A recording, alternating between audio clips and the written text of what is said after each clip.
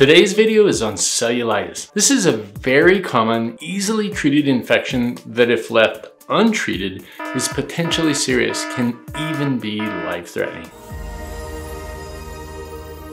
Hi, I'm Dr. Brian. In today's video, I'm going to cover the 5 aspects of cellulitis. This includes number 1, what is cellulitis? Number 2, what are the signs and symptoms of cellulitis? Number 3, what are the causes of cellulitis? Number 4, what are the risk factors for cellulitis? And finally, number 5, what is the treatment of cellulitis? First of all, what is cellulitis? Well, your skin has 3 basic layers. First, on the surface is the epidermis. This is the outer layer, and then underneath that is known as the dermis. Next is the subcutaneous fat, or the deepest layer. Now, the epidermis is the waterproof layer, the layer that sunburns, that we all see, the layer that separates us from the world. Cellulitis is an infection that makes its way below this epidermis layer, below the outermost layer, and affects the dermis, that layer underneath, or even the fatty tissue beneath that. Cellulitis occurs when germs, and specifically bacteria, get into and under the skin. Normally, many types of bacteria live normally on a person's skin, and most of the time these germs don't cause any problems. But if they get inside, there can be real trouble. Remember, cellulitis is an infection, but it's also important to realize it's not contagious. You can't catch it from someone near you or around you, but cellulitis can definitely spread and get much worse on someone who has it. For example, it can move from a finger up to the hand, into the arm, and up into the shoulder. Or in special cases, it can even skip spots, starting in the hand and then showing up somewhere separate on the body,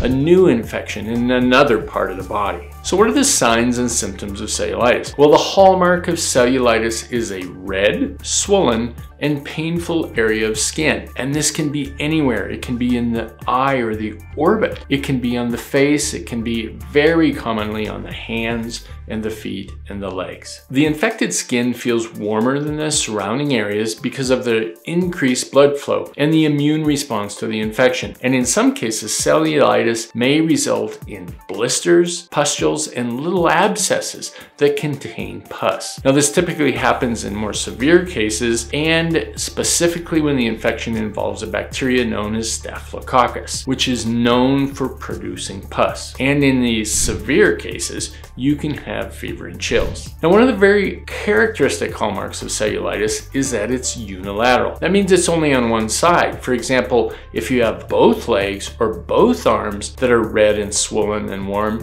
that's really unlikely to be infection and unlikely to be cellulitis. It's likely to be something else. So what are the risk factors for cellulitis? Well, the most common bacteria that cause cellulitis are Staphylococcus and Streptococcus. Anything that compromises the outer skin surface allows these germs to enter. And these things include having a cut, even a tiny one, like from a sliver or from a staple on a piece of paper. Having other skin conditions or infections like psoriasis, or getting any sorts of bug or animal bites, even mosquitoes, or unusual things like handling fish. If you get a scrape on your skin, can cause cellulitis. Other things that are common: piercings on your nose, belly button, tattoos, eczema, and even athlete's foot are all risks for cellulitis. In addition, any sort of immune suppression, taking immune suppressive drugs, or being obese or overweight, very significant risk factors for cellulitis. So how do you diagnose cellulitis? If you think you have cellulitis, the area of skin that's red and warm and painful, you can usually just go see your physician as an outpatient.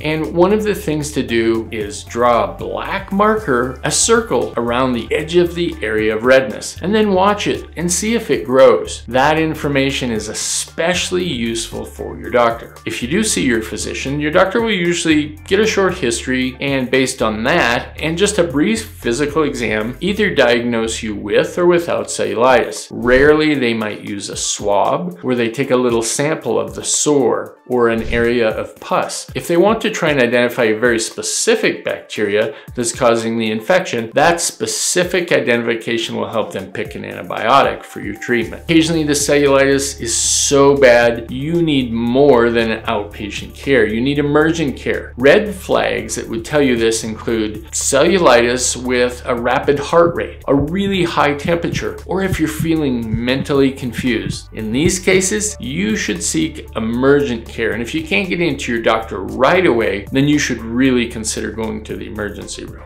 So once you've been diagnosed with cellulitis, how is it treated? Well, in most cases, your provider will give you a simple oral antibiotic. That's a pill to take by mouth for about 7 days. Sometimes you may take 2 different antibiotics and you may have to switch types if the first one doesn't really seem to be helping. Elevating the area with the infection can really help with the swelling, which will speed up the healing. And occasionally, especially if the red flags are present, you may have to be admitted to the hospital. And then you will need antibiotics not just by mouth, but through your veins. This is usually reserved for very severe infections. That's cellulitis. Thanks for watching, and please don't forget to hit subscribe.